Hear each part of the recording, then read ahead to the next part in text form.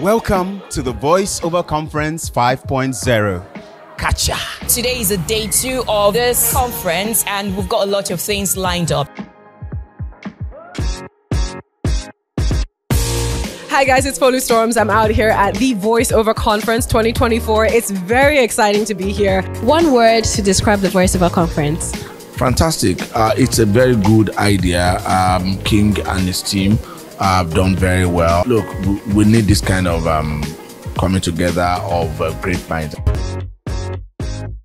The Voiceover Conference, year after year, has been a great time to network, to learn.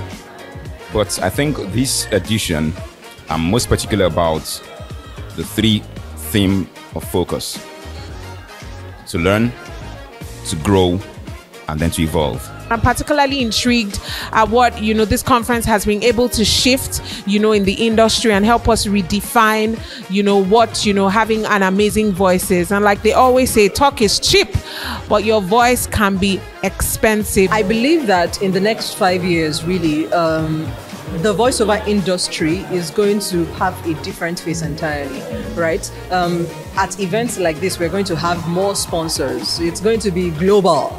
I mean, we're already global, but we are quiet global. Now we're going to be loud global. When I look out at everybody, I'm like, everybody here is here because they are interested or enthusiasts of voice or voiceover or the art of using voice. So it's a growing community and people are recognizing that there is such a community and they want to be part of it. And it's a beautiful thing. And what we're doing at the Voiceover Conference is just really unraveling and opening up all the limiting barriers that people have about, I can just do my thing here, but you can run voiceover as a business and it can be a global business. Ethics is a personal decision. So my duty is to touch your conscience. My duty is to tell you the principles, but thinking about every other thing, if I do this, who will it harm?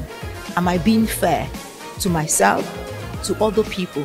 And if you keep considering yourself without considering other people, you're not being ethical. I particularly love the theme of this year's conference, which says dare, the audacity to break new grounds.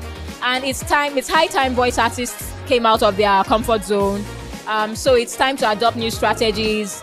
If you're not booking work, look at your strategies. It could be that your demos are outdated or they are of low quality. So you need to upgrade your demos. You need to upgrade your strategies. And don't forget word of mouth. Tell people what you do. It doesn't matter where you're from, what tribe, what school, as long as you love voiceovers and you do voiceovers, this is where you should be, the Voiceover Conference.